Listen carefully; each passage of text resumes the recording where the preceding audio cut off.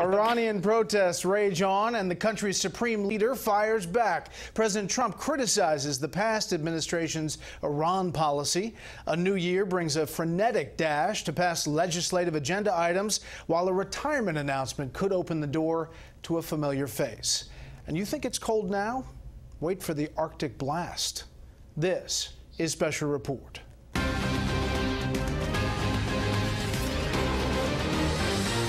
Good evening. Welcome to Washington. I'm Bret Baier. Happy New Year. The new year bringing new pressure from the Trump administration on Iran, calling for the world to get behind the protests in that country that threaten to upset the regime. Iran's supreme leader blames, quote, enemies of the country for the deadly uprising. The demonstrations that have lasted nearly a week are the biggest in the country since a disputed election in 2009.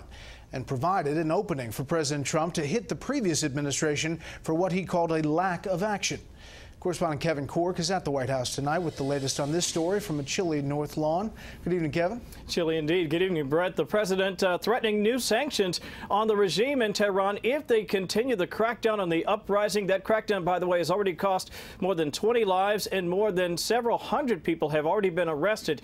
Now, that threat, however, happens as his administration is speaking with a common voice in support of the Iranian people. It takes great bravery for the Iranian people to use the power of their voice against their government. From the UN mission to the State Department, we ought to support them. To the White House, the United States supports the Iranian people. A unified front in support of the Iranian people in the throes of an uprising threatening to topple the rogue regime in Tehran. Years of mismanagement, corruption, and foreign adventurism have eroded the Iranian people's trust in their leaders.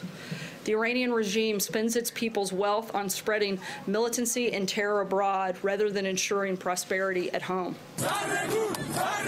The White House's call to defend the Iranian people's right to self-determination is taking shape on air and online, with President Trump himself firing a cannonade of tweets that noted the uprising, his support of the Iranian people, and he accused the Obama administration of stabilizing the Tehran regime with $1.7 billion in cash in a settlement of a decades-old dispute back in 2016. All of the money that President Obama foolishly gave them went into terrorism and into their pockets. The people have little food, big inflation, and no human rights. Vice President Mike Pence added, the United States of America will not repeat the shameful mistake of our past. That, a reference to a similar Iranian revolt back in 2009, sparked by the country's disputed presidential election and President Obama's wait-and-see attitude. My hope is that the regime responds not with violence, but with a recognition that the universal principles of peaceful expression and democracy are ones that should be affirmed. Am I optimistic that that will happen? You know, I take a wait-and-see approach. An approach seen by the current administration as grievously ineffective. The people of Iran are crying out for freedom. All freedom-loving people must stand with their cause. The international community made the mistake of failing to do that in 2009. We must not make that mistake again. Ambassador Haley very strong there today, Brett. She said the U.S. would seek an emergency session at the UN to express support of the people there in Iran. Obviously, that is a position supported by the Trump White House, Brett. More on this with the panel. Kevin, thank you. So what do you think? Do you think the president's pressure on Iran will lead to change? And should it? Let me know on Twitter at Bret Baier. You can use the hashtag Special Report, or on Facebook, facebook.com/Bret Baier SR. Senator Orrin Hatch, the longest-serving Republican in the Senate and a former boxer, is throwing in the towel. But every good fighter knows when to hang up the gloves. And for me, that time is soon approaching. That's why, after much prayer and discussion with family and friends, I've decided to retire at the end of this term.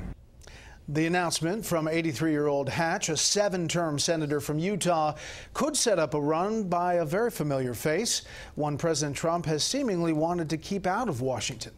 Chief Congressional Correspondent Mike Emanuel joins us now with details. Some big news ahead of Congress's return to D.C. You're absolutely right, Brett. Welcome back.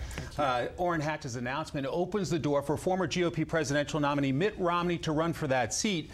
Romney tweeted, "I join the people of Utah in thanking my friend Senator Orrin Hatch for his more than 40 years of service to our great state and nation." For his part, Hatch has nothing but praise for Romney. When asked on Special Report about Romney's political future, Hatch said he'd, quote, love to see him run for his seat, but President Trump probably doesn't share Hatch's sentiment. Romney has been a frequent and loud critic of the president. White House Press Secretary Sarah Sanders says President Trump is very sad to see Hatch go. In fact, the president was just in Utah a month ago encouraging him to run again, perhaps hoping to block Romney. Hatch's announcement adds to a busy year in politics and policy.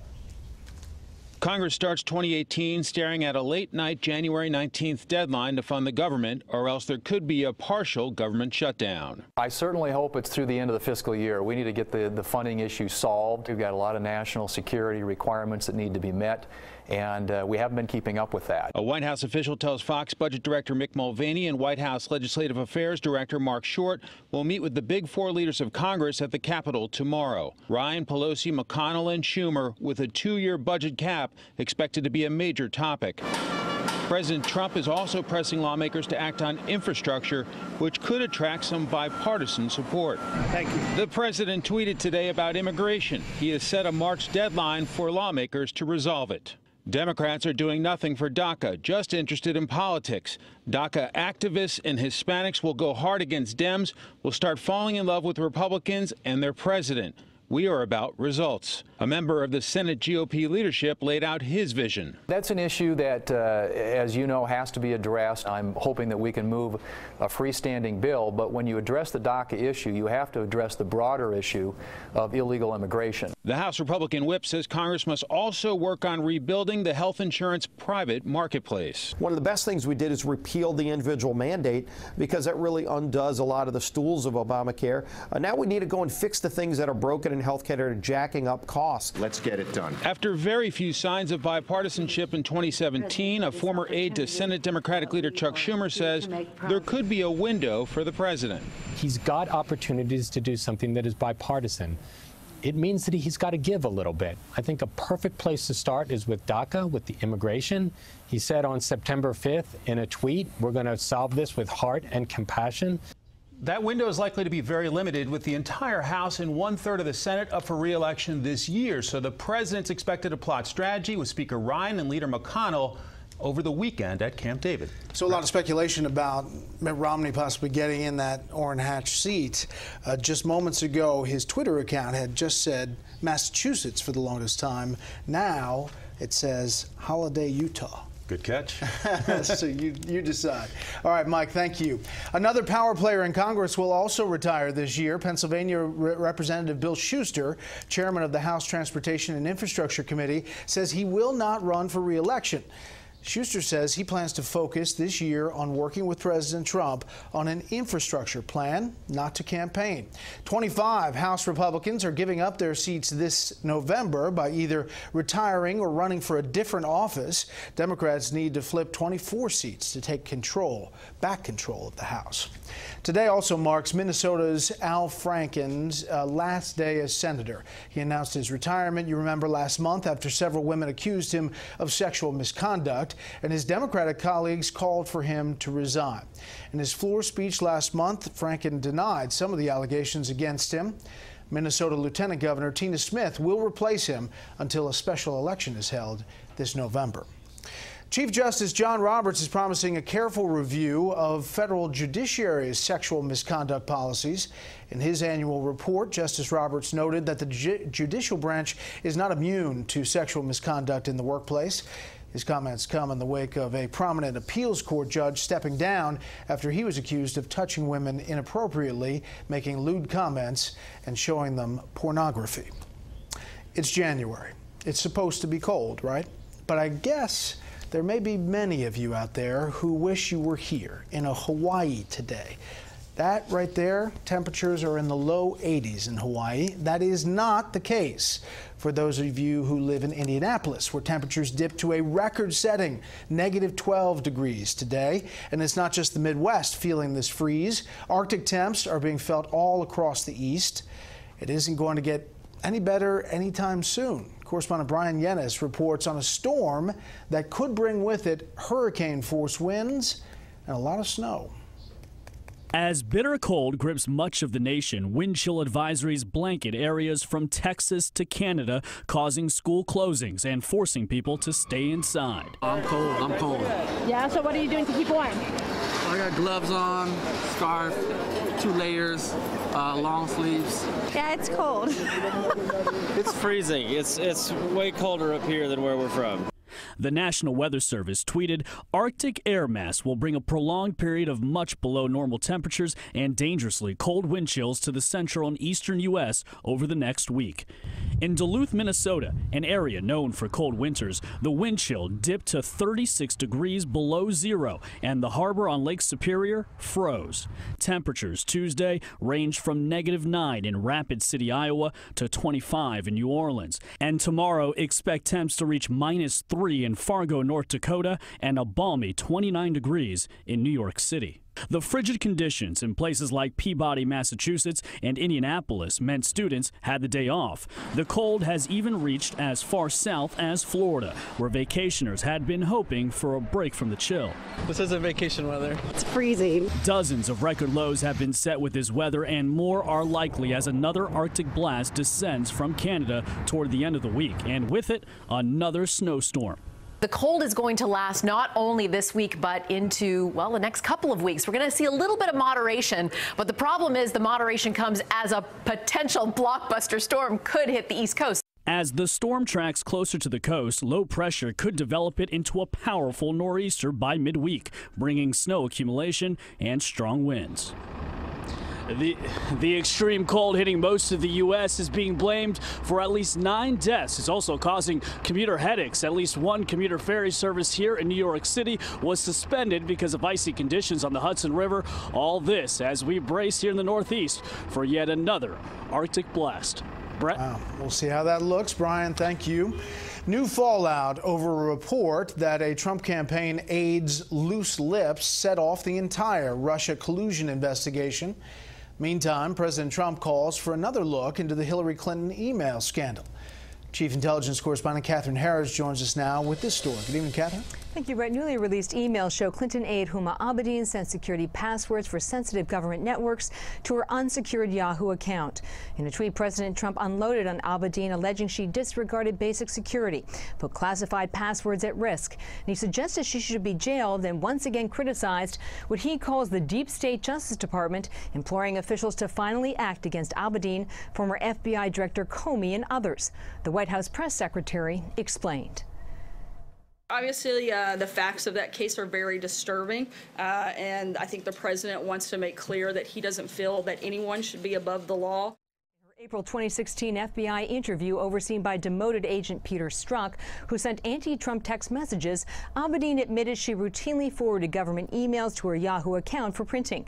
The Abedin emails found on her estranged husband Anthony Weiner's computer are significant because they led the FBI to reopen the criminal investigation 10 days before the election, Brett. So is there more fallout over this New York Times story that the Trump campaign ad George Papadopoulos started the FBI Russia probe by talking to the Australians? Well, that's right. Australian media reports today there is anger and frustration over leaks by U.S. officials revealing an Australian diplomat shared intelligence that may have kick-started the FBI Russia probe. According to the Sydney Morning Herald, the Australian ambassador to the U.S., Joe Hockey, personally dealt with the FBI over claims the Russians had damaging information on Hillary Clinton. The New York Times first reported that campaign aide George Papadopoulos, who recently pled guilty to lying to the FBI, made the allegations in May 2016 over drinks in London with diplomat Alexander Downer. On Fox today, a senior House Republican said the report is a distraction from the faulty Trump dossier funded by Democrats. Clearly, people are trying to say, oh, don't worry about the dossier, there were these other things. I'm not sure that the Papadopoulos explanation is really any better. In fact, it's probably thinner than even the dossier. Based on Fox's reporting, a mosaic of intelligence, not a single source, prompted the FBI probe, Brett. Continue to follow it. Catherine, thank you. You're welcome. President Trump has always made his feelings known about Pakistan, but he set off a firestorm in that country Monday with just one tweet. Correspondent Rich Edson looks at the high-powered geopolitical spat. In Pakistan, anti-American, anti-Trump demonstrations. An emergency government meeting and summoning the U.S. ambassador in response to President Trump's tweet claiming the United States has given Pakistan $33 billion and received in exchange nothing but lies and deceit. The Pakistani government says the president's tweet is, quote, completely incomprehensible as they contradicted facts manifestly. Pakistan says it is deeply disappointed in the president's tweet. The Trump administration says it, too, is frustrated with the relationship. Pakistan has played a double game for years. They work with us at times, and they also harbor the terrorists that attack our troops in Afghanistan. In August, President Trump argued the same points while he detailed his administration's strategy for the region. This week, the administration confirmed it still refuses to send $255 million in aid to Pakistan. A former Trump State Department official says this posture towards Pakistan is overdue. We can also politically, I think, just make it clear that we're shifting away from this government and going to look more toward India as a solution to our problems. Pakistan's government says it has sacrificed tens of thousands of lives fighting terrorism, and that, quote, could not be trivialized so heartlessly by pushing all of it behind a monetary value, and that, too, an imagined one. This relationship continues fluctuating. In October, President Trump said Pakistan was respecting the U.S. again, praising its cooperation in freeing an American and Canadian couple held there. Pakistan is also the primary U.S. land supply route into Afghanistan. Pakistan has previously blocked that route, forcing the U.S. to use other Central Asian countries to supply its forces in Afghanistan. Brett? Rich Edson at the State Department. Rich, thanks. An American soldier was killed, 4 others wounded during a firefight in eastern Afghanistan yesterday. Sergeant First Class Mihail Golan of Fort Lee, New Jersey, is being remembered for making the ultimate sacrifice in service to his country. South Korean leaders say they will meet with North Korea for talks anytime, anywhere. The proposal coming a day after Kim Jong-un took a softer tone towards a country it's still technically at war with, while also saying it has nuclear weapons and the U.S. in its sights. That's perhaps why, as senior Foreign Affairs correspondent Greg Palcott reports, President Trump has taken the possibility of this historic meeting with a grain of salt. The iconic Peace House at the DMZ between North and South Korea could be the scene of more history next week. Seoul is proposing representatives of the two countries meet there January 9th, the first such meeting since 2015. This follows an offer from Kim Jong-un in a New Year's Day message to discuss sending a delegation to next month's Winter Olympic Games in South Korea, with the aim of improving relations between the two countries. We welcome that the North Korean leader expressed a willingness to send athletes to the Pyeongchang Olympics and to hold inter-Korea government talks. North Korean ally China jumped at the news. China welcomes and supports North and South Korea to make concrete efforts to better ties.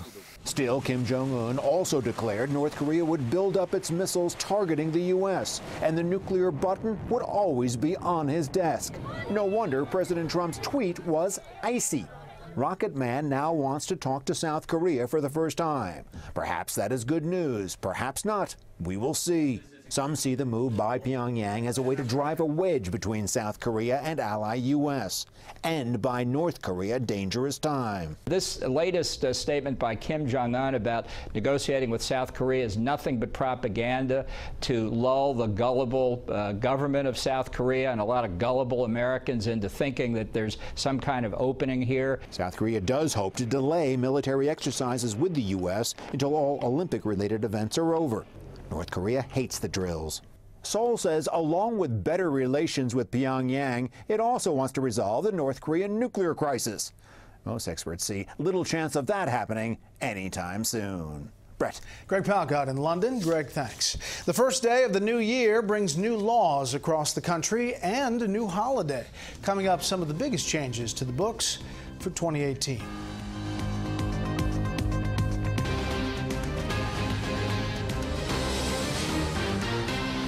A new year means new laws on the books, many of which may affect you. Chief Correspondent Jonathan Hunt gives us a rundown of some of the biggest changes for 2018. Gun owners, minimum wage workers, undocumented immigrants, and in some cases, cats and dogs are among those who will be significantly affected by a raft of new state laws. As California legalizes recreational use of marijuana, it also continues its fight with President Trump over immigration. The state is strictly limiting the extent to which local law enforcement agencies can help federal immigration authorities, making California not officially a sanctuary state, but close to it. And big changes too for gun owners in California. They'll no longer be able to buy ammunition online and have it shipped to their home. The minimum wage will be going up by varying amounts in 18 states, including New York, while New Yorkers will also get what Governor Cuomo says is the nation's most comprehensive family leave policy, 8 weeks for most workers. Everybody should have the right to be there when their spouse is giving birth. Iowa and West Virginia become the latest states to require voters to show some sort of ID for local elections. Tennessee is reacting to the free speech debate on college campuses by introducing a law saying colleges cannot exclude speakers based on opposition by others to what they might say, a move legal experts say is in line with federal law. The Supreme Court has always said that the answer to speech that you don't like is more speech, not a restriction on speech. Tennessee is also making it legal for barbers to make house calls. And in Illinois, dry cleaners, tailors, and hair salons will now have to present a price list if a customer asks for it. Custody of cats, canines, and any other pet can be considered as part of a divorce starting today. And finally, Illinois has declared August 4th Barack Obama Day. And while I'm honored to share it with the former president, in my house, August 4th will always be my birthday. Brett? Jonathan, thanks. It happens to be my birthday, too. Good day for the markets on the first trading day of the year. The Dow rose 105. The S&P 500 was up 22 for a record close. The Nasdaq closed above 7,000 for the first time with a big 104-point gain today. Chicago ended 2017 with some grim yet better statistics when it comes to violence in that city. Correspondent Matt Finn takes a look at the numbers and how police are working to drive down crime. A testament to just how bad violent crime is in Chicago, 650 people murdered last year, an improvement from 2016 when killings averaged more than 2 per day.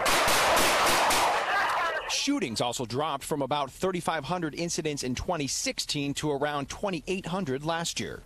The greatest improvement happened in Englewood, infamously one of the city's most dangerous neighborhoods. On Sunday morning, drinking coffee and seeing someone with a gun just shooting, or sitting on the porch at night after work, listening to music, and then hearing shots ring out. Police largely credit the drop in crime to shot spotting technology. Cameras and radar placed atop utility poles that detect gunshots and instantly alert police, improving response times and potentially capturing shooters on camera. The city's police ranks also increased by 1,100 officers, and the department put an emphasis on community policing. They really have a connection with the community and community organizations, and they're, they don't come around as security, they really come around as a fabric of Englewood. A new state law also kicked into effect January 1st that going forward will require judges to reveal why they did not give strict sentences to repeat gun offenders. I think that those individuals are clearly showing us they don't want to play by the rules of society, so we should give them some place to sit down. A decrease in violent crime, but still a long way to go in the Windy City, where police and tough neighbors are taking a stand against crime. Most of us are working hard citizens who vote, who are doing things to clean up our block, who just want a safe and walkable community. The drop in violent crime was also seen in New York and Los Angeles. Here in Chicago, it's day 2 of 2018, and at least 3 people have already been killed. Brett? Matt Finn in Chicago. Matt, thanks. Up next, how suing the Trump administration brought one unknown politician a lot of fame. First, here's what some of our Fox affiliates around the country are covering tonight. Fox 13 in Tampa, where a Coast Guard crew raced to save the driver of this car before it submerged in a Panama City marina over the holiday weekend. The 89-year-old driver apparently suffered a medical emergency before his car plunged into the water Saturday. Rescuers broke the car's window and pulled that man to safety. Fox 5 in New York with the story of a 16-year-old boy charged in the deaths of his parents, sister, and a family friend in New Jersey on New Year's Eve. The teen's grandfather and brother were not hurt in that shooting. Investigators have not given a motive for the murders. And this is a live look at San Diego from our affiliate, Fox 5. Sunny there. One of the big stories there tonight, a sign welcoming drivers to California that proclaims it as an official sanctuary state, adding felons, illegal immigrants, and MS-13 gang members welcome. Pictures of that sign made rounds on Twitter, but the sign itself has since been removed. No word who may be responsible for that. That's tonight's live look outside the Beltway from Special Report. We'll be right back.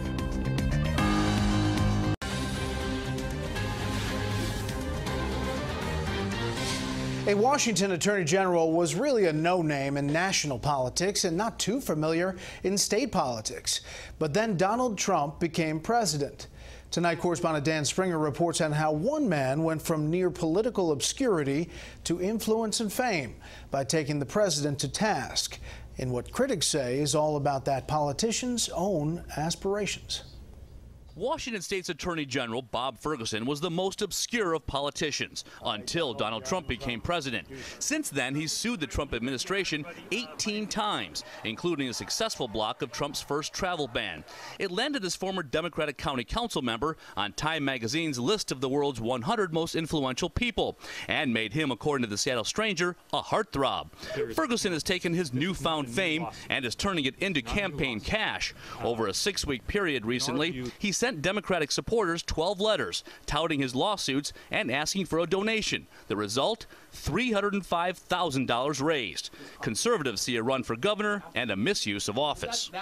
It would appear that Attorney General Ferguson is using his office for political gain, and it would appear that he's choosing to take on different lawsuits so he can raise money for an inevitable run for governor. He would not be the first, as Texas AG Greg Abbott sued the Obama administration 48 times. He's now Governor Abbott.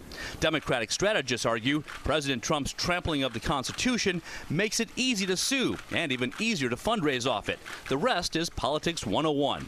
Most of the letters from Ferguson throughout this period have included a donate button, which is part of the game and part of the process, but hasn't led with a fundraising appeal.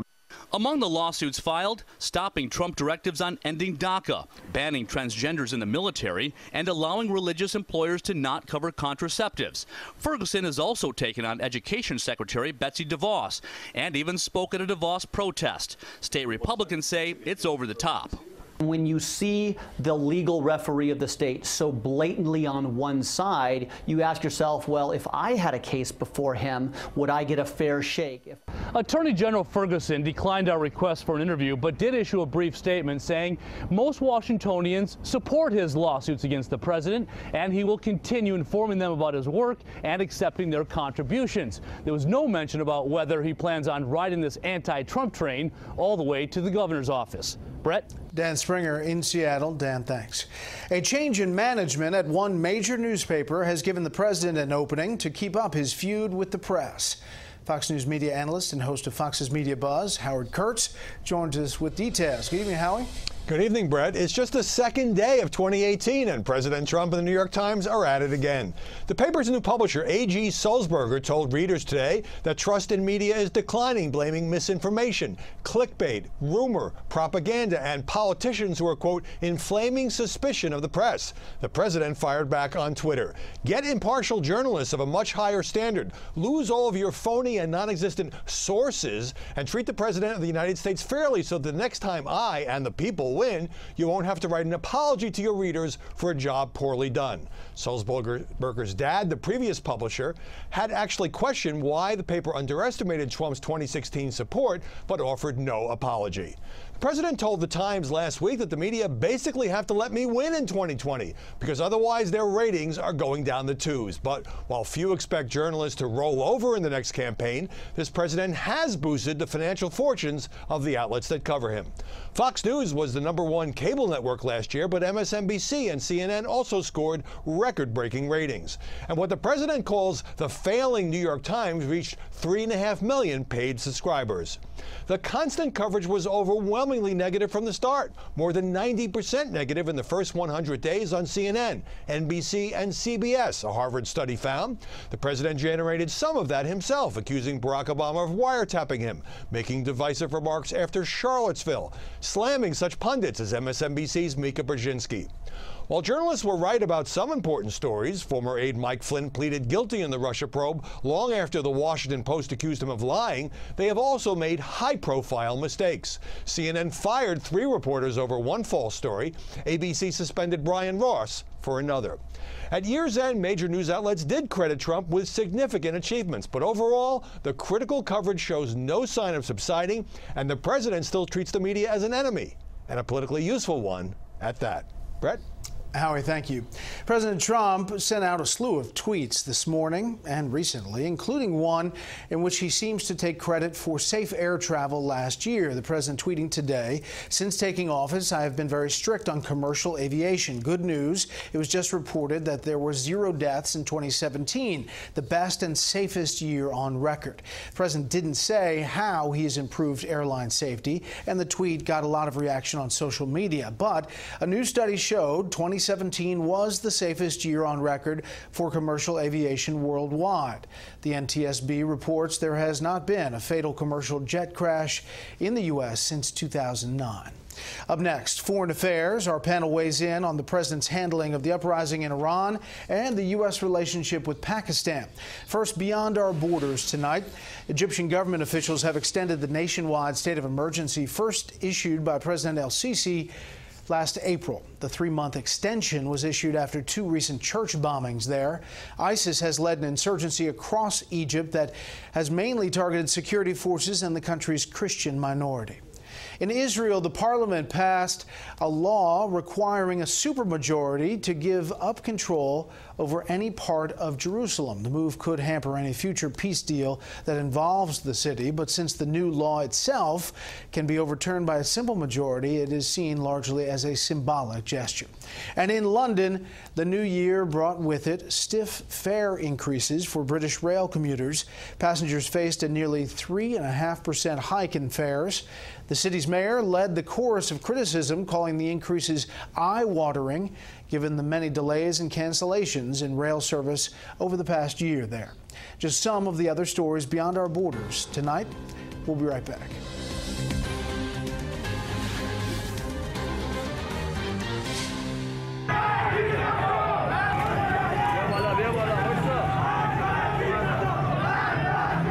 America longs for the day when Iranians will take their rightful place alongside the free people of the world. The enemy is waiting for an opportunity, for a crack through which it can infiltrate. Look at the recent days' incidents. All those who are at odds with the Islamic Republic have utilized various means, including money, weapon politics, and intelligence apparatus. We must not be silent. The people of Iran are crying out for freedom. All freedom-loving people must stand with their cause. The international community made the mistake of failing to do that in 2009. We must not make that mistake again. Trump administration hopping on these protests in Iran, telling the world that they should pay attention. The president tweeting out this morning, the people of Iran are finally acting against the brutal and corrupt Iranian regime. All of the money that President Obama so foolishly gave them went into terrorism and into their, quote, pockets. The people have little food, big inflation, and no human rights. The U.S. is watching. With that, let's bring in our panel and start there. Eli Lake, columnist for Bloomberg View. Rachel Bade, congressional reporter for Politico. And Katie Pavlich, news editor at townhall.com. Eli, you wrote a very interesting column today about next steps in this situation. And what about what the Trump administration is doing now, and the president's doing?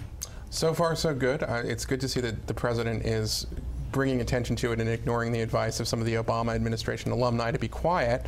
But this has got to be the beginning of it, and we should be realistic. I hope the regime falls tomorrow, but at the same time, we should prepare for this, the beginning of a longer process. And that, I think, would mean, hopefully, the State Department will begin to compile the names of people who've been arrested, publicize those names in Farsi.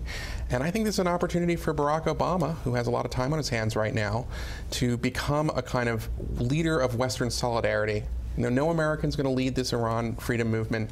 That's for the Iranians. But there are things that a charismatic figure, an ex-president like Barack Obama, can do to call attention to their plight, to lead boycotts of businesses that do business with Iran when there are political prisoners in jail. And here's Barack Obama back in 2009, the last time there were significant protests in Iran. It's up to the Iranian people to make a decision. We are not meddling. I take a wait-and-see approach. And basically that's what happened. The administration said, we're not going to get involved. We think it's going to be harmful to their efforts. But in the reality, there was in the back of the picture this Iran nuclear deal that they really wanted to push through. That's absolutely right. And more importantly, when he did speak out about the protests, he never did what the protests asked him, which is to recognize that there was a stolen election in 2009.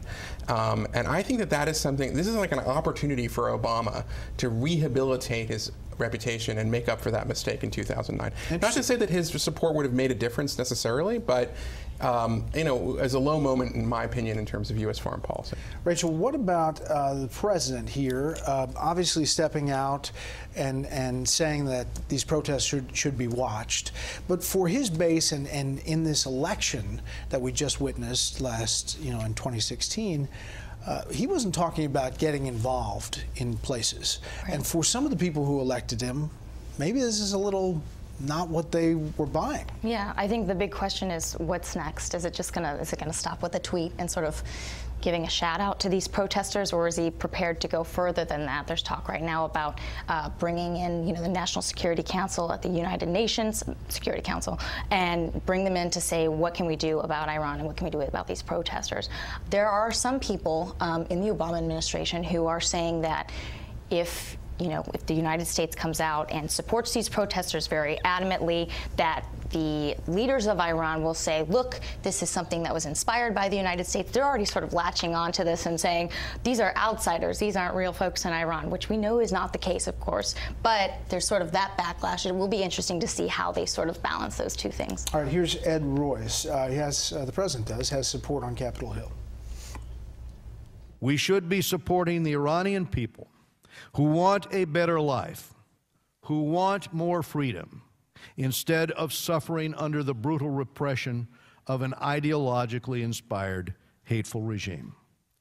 We have no will towards the Iranian people. It is their government that gravely threatens us and threatens our allies. Of course, the chairman of the House Foreign Affairs Committee.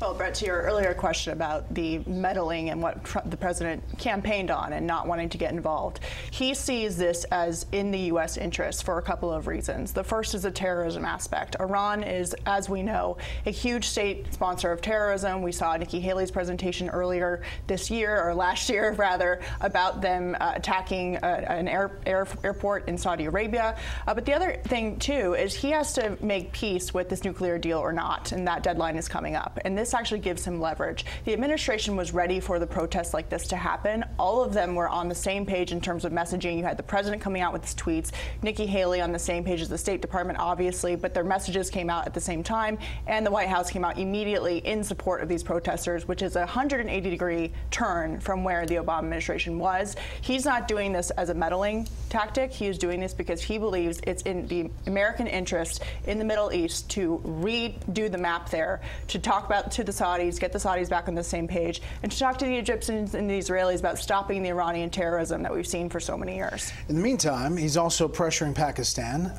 saying they need to do more on terrorism. And just in the past few minutes, the Palestinians. And he said it's not only Pakistan that we pay billions of dollars to do for nothing, but also many other countries and others. And as an example, we pay the Palestinians hundreds of millions of dollars a year and get no appreciation or respect. They don't even want to negotiate a long overdue peace treaty with Israel. We have taken Jerusalem, the toughest part of the negotiation, off the table, but Israel, for that, would have had to pay more. But with the Palestinians no longer willing to talk peace, why should we make any of these massive future payments to them? Now, I said that what he campaigned on was different as far as interacting.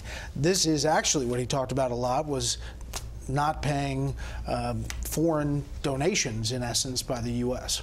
Well, if I may, it sounds satisfying, that tweet, and I can understand why many Americans would empathize.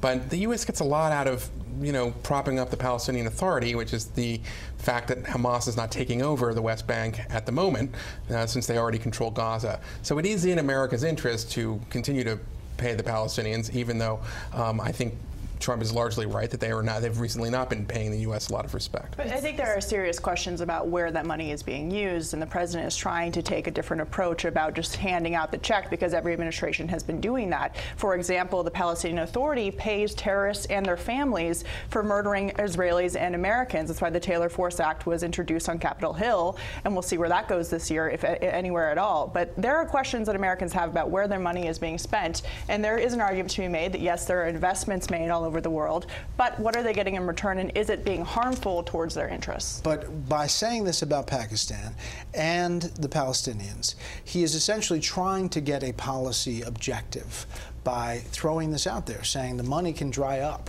Right. I think it's really interesting that he started the new year with these tweets, right? Totally changing U.S. policy when it comes to Pakistan. This is particularly noteworthy because the United States, Pakistan has been a #1 ally of the United States in terms of fighting terrorism. But people have long known that there are pockets of Pakistan that do harbor extremism. I mean, that's where Osama bin Laden was hiding. So he's pointing to that. He's saying, you guys got to get tougher, and they might lose their foreign aid otherwise. All right. Coming up, we've got the president's agenda up on Capitol Hill and a surprise retirement today.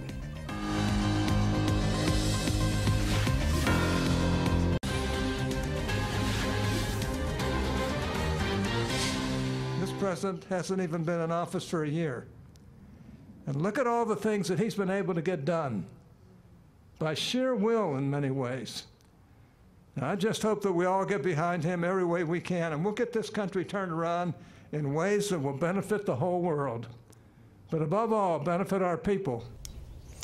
Well, the celebration at the White House, remember that? Senator Orrin Hatch giving the president a lot of praise there. The president referencing that today on news that he is going to retire, Senator Hatch is. Congratulations to Senator Orrin Hatch on an absolutely incredible career. He's been a tremendous supporter. I will never forget the beyond kind statements he has made about me as president. He's my friend, and he will be greatly missed in the U.S. Senate. Of course, this opens the door to the possibility of the former GOP nominee, Mitt Romney, becoming a nominee for the U.S. Senate. Rachel, big deal today, but kind of expected. Yeah, definitely. We've been hearing rumors about this for several weeks, a couple months now. Listen, Hatch was first elected in 1977. He's been there for 4 decades, and you just saw a recap of probably his crowning achievement, getting tax reform passed as the chairman of the Financial Services Committee in the Senate. The big question I have is, what is the dynamic going to be like between Mitt Romney when he runs for this seat and President Trump, who tried to keep Hatch to continue and run again in this position because he didn't want to see Romney in the Senate. So that's going to be quite awkward. It is an interesting dynamic. I mean, he did court Mitt Romney, obviously, for Secretary of State, Eli. Yeah, I think Mitt Romney, I would imagine he's still very popular in Utah. Utah almost didn't go for Trump. Mitt Romney will have an opportunity to kind of have a second act or third act in American political life. I think he'll be a force of something between the never Trump and the loving Trump all the time, and it'll be really interesting to watch him. Yeah, and obviously there's primary potential, and all kinds of things are up in the air, but Mitt Romney changing his Twitter account from Massachusetts to Utah kind of gives you a little signal there of what's to come. What about the agenda coming up? We have a frenetic pace here to January 19th, when the government essentially runs out of money. Right. We're facing another fiscal cliff, but there's a whole bunch of things. Right. The president will be meeting with Paul Ryan this weekend and Mitch McConnell at Camp David to go over and reconcile their agenda for the coming months. But as you said, the budget is the most important thing. Democrats have a chance to get more involved here, and going into 2018, they're going to have to figure out what they can campaign on rather than just being against Trump. And the president is going to have to decide what he thinks he can get passed with that 51 vote threshold. And I think we'll see him calling for Mitch McConnell eventually to change the rules so they can get some things done. I mean, take a look at this list. The spending bill, the January 19th I mentioned. You have legislative fix for DACA, infrastructure plan that is being talked about, welfare reform, and obviously all has to be done, or the president wants it to be done before the midterm elections. Rachel. Yeah, I would look at the Republican agenda in 2018 sort of like two different ways. The first way is the must-pass legislation that you're talking about, the budget, how do you fund the government, what's going to happen with DACA and all these dreamers here in the country, the debt limit. These are things that the base is not going to be excited about doing because they need Democratic votes, which means they're going to have to give Democrats something to get them to vote for these things. The other piece of this is what they want to do, welfare reform, entitlement reform, and also infrastructure. Those both have steep challenges for opposite reasons, actually, but I'm very skeptical that they can get either of those passed next year, too. Well, it's interesting. Paul Ryan talked about doing the entitlement stuff. Mitch McConnell said, nah. Exactly. I think one thing to really look at here is whatever happens with the Mueller probe, because if the Mueller probe peters out or doesn't deliver impeachable goods, so to speak, then I think at that point there's going to be a lot of Democrats who are going to reassess whether or not they can work with Trump. If he does infrastructure, that's a Democrat agenda. A lot of Republicans are going to be uneasy about that, and it's going to give the president more leverage. But he needs to figure out, like, this kind of thing that's hanging over him. We need to get a resolution on that before we can really figure out if he can get his agenda. And we'll see where that goes. Yeah. Panel, thank you. When we come back, proof that love sometimes hurts.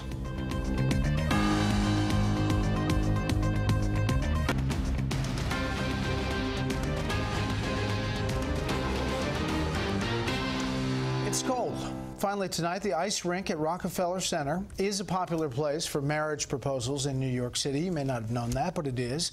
It has its pitfalls, as New Jersey resident Brian Scholar and his girlfriend Amanda Szymanski found out. Everything was going fine. They get out there on the ice. The plan, right, when Brian, in front of the big tree there, everybody's around, he gets down on one knee, everybody goes crazy.